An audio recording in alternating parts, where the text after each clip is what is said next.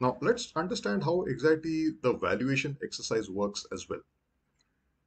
So let's understand the terms or nomenclature which we'll be using, and we'll see a simple numerical on top of this as well. So let's say N is the number of outstanding shares. S0 is the current stock price for each share. Now imagine that a company issues M number of warrants with a strike price of K. Now let's say that the stock price is ST at a certain time T. Now the adjusted stock price. Now, why we require this adjusted stock price? Because we have to factor in the dilution effect. Because we know by definition, whenever a warrant has to be issued, or whenever the holder of the warrant is going to exercise that, now company will need to factor in those additional shares, right? So for that purpose, this dilution effect needs to be taken into consideration. So the adjusted stock price will be N into S0, which is the number of current outstanding shares into the current stock price, plus the number of warrants into the strike price for each warrant upon the number of shares plus the number of warrants. Also, a couple of adjustments which are required in the basic BSM equation. Now, the stock price S0 will be replaced by the adjusted stock price, taking into consideration the dilution impact. Also, the value of the warrant is going to be related with the current option price, but that for that purpose, again, we have to take into consideration the dilution impact, because when we say equity, it is not just plain equity. Now it is common equity plus the warrants, and that's why this fraction of adjustment is required as well. And this is how that value can be adjusted, where N is the number of shares and M is the number of warrants as mentioned above.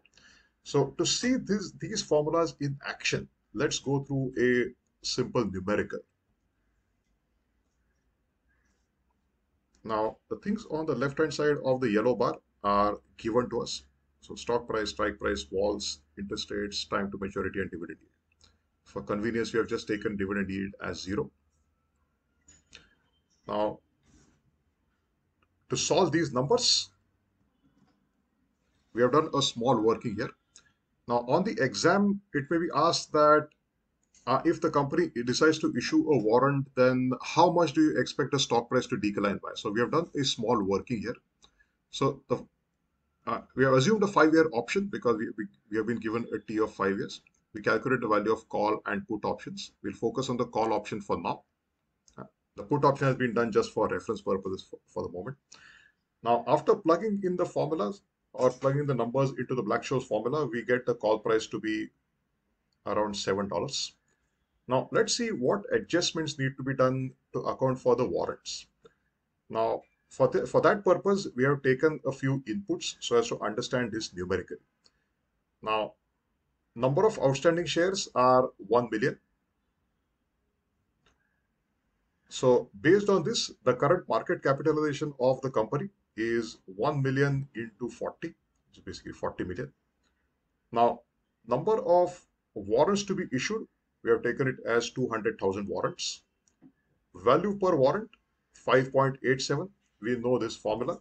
So value per warrant is the value per option into this fractional adjustment, which takes into consideration the more number of equity shares, right? So it's not just plain equity, but also the effect of warrant which has to be done.